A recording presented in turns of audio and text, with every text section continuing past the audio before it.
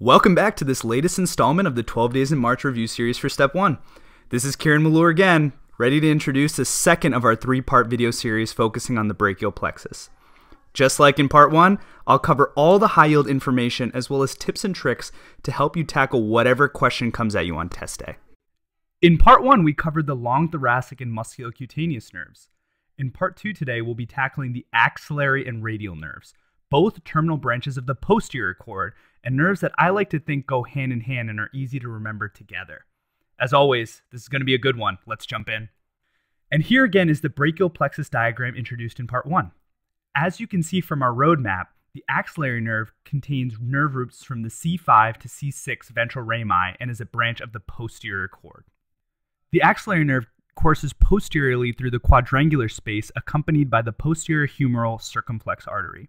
This is a high-yield association because injury to the axillary nerve at the axilla may also damage this artery. If you recall from the rotator cuff video, the axillary nerve innervates the teres minor of the rotator cuff and is responsible for externally rotating the arm. It also innervates the deltoid, which abducts the arm from 15 to 90 degrees. The axillary nerve provides cutaneous innervation for the posterior lateral portion of the shoulder. This area is often referred to as the regimental badge area, as soldiers would often wear their military insignia based on their regiment here. Injury to the axillary nerve is most commonly seen with fractures at the surgical neck of the humerus, as well as with anterior-inferior dislocations of the humerus. Injury to the axillary nerve results in loss of abduction after 15 degrees and weakened external rotation of the arm. You'll also lose posterior lateral upper arm sensation over the regimental insignia area. A flattened deltoid will also be characteristic of an axillary nerve injury. That's all you have to know for the axillary nerve. Let's summarize. When you see or hear axillary nerve, think shoulder. It innervates the deltoid and teres minor responsible for abduction and external rotation of the shoulder. It provides sensation for the posterior lateral aspect of the shoulder. And remember, vascular injuries can happen with surgical neck fractures.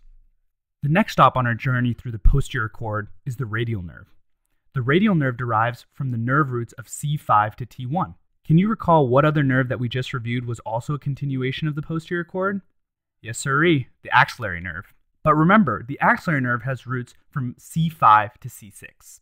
The radial nerve courses posteriorly along the humerus in a shallow depression called the radial groove. The nerve wraps around the humerus laterally to supply the medial head of the triceps, responsible for arm extension at the elbow. The nerve travels anterior to the lateral epicondyle before entering the forearm and terminating into a deep and superficial branch. The radial nerve provides motor innervation for the posterior or extensor compartment of the arm, all of which help extend the wrist, finger joints, and supinate the forearm. For this reason, the radial nerve is often called the great extensor nerve of the arm. It also provides sensory innervation to the posterior arm, posterior forearm, and dorsal surface of the lateral 3.5 digits. Injury to the radial nerve can either be proximal, or high up in the arm, or distal, along the midarm corresponding to the radial groove. Proximal refers to an injury of the nerve near the axilla, and will be often described on Step 1 in situations of excessive pressure from a badly fitting crutch or Saturday night palsy. Distal injuries are often described in the setting of midshaft humeral fractures. Very high yield for Step 1 is that all radial nerve injuries will produce a classic wrist drop from loss of wrist, finger, and thumb extension.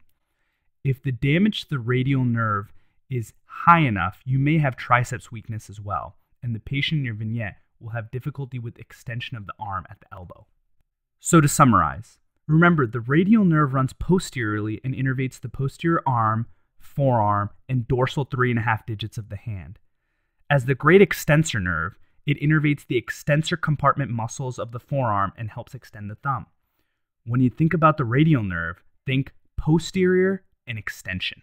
Let's try to tackle a question. We have a gent here who had an unfortunate run-in with a bull. He now has weakness with shoulder abduction and wrist and arm extension. So let's remember what nerves are responsible for these functions. Abduction of the shoulder? Well, that's the axillary nerve. How about wrist extension and arm extension? That's the radial nerve, aka the great extensor. So now that we know the two nerves involved here, The board examiners are asking us what's the relationship between the two. Remember, these nerves are related because they're both branches of the posterior cord of the brachial plexus, and so the correct answer here is B. This question also highlights how examiners like to use the brachial plexus injuries to test your understanding of pathoanatomy. If you keep this in mind, their test mischief is very predictable. And that concludes part 2. We're almost at the finish line, my friends. Please stick around and tune in for the third and final installment of the series. See you soon. This is Kiran Mullur signing off.